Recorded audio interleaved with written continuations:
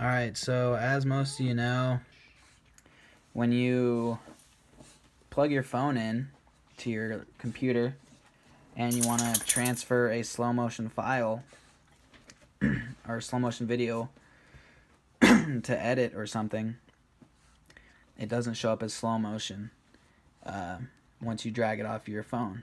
And there's many reasons for that I'm not going to get into. But I figured out a way to actually transfer it in slow-mo, and here's how. It's really simple, actually. So I'll show you my video that's in slow-mo I took the other day.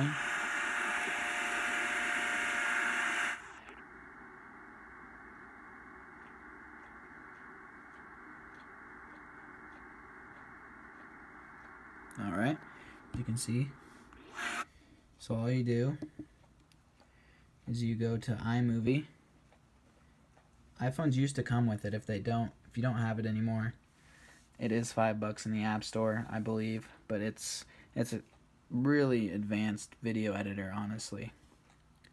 It's worth it. So you create a movie,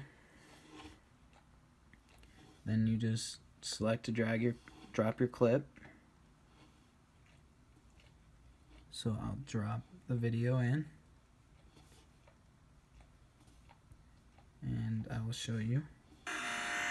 Still in slow motion.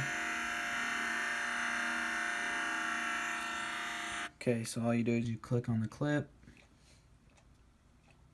and then you actually have to add a text, this text at the bottom. So you click add text, click standard mode, then you come up here and you delete all the sample text. There's 3 of them. It's kind of annoying.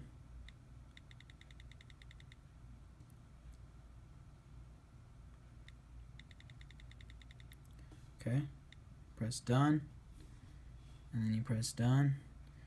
So it thinks it's a different file now. It thinks it has some kind of edit on it when it really doesn't. Then you go here, you press save video. You can do HD, it won't lose any quality. It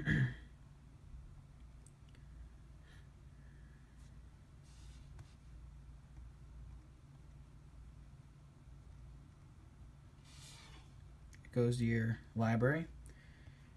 So then you go into your library and it's in there. So you just plug your phone into your laptop, which I've already done this step to save time, and I drug it over into a file because I'm creating an edit right now, but I'll open up that same video,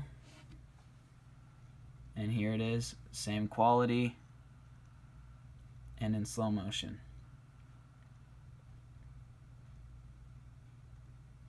with no loss of quality. And that's how you do that. Thumbs up the video if you liked it, and subscribe for more videos.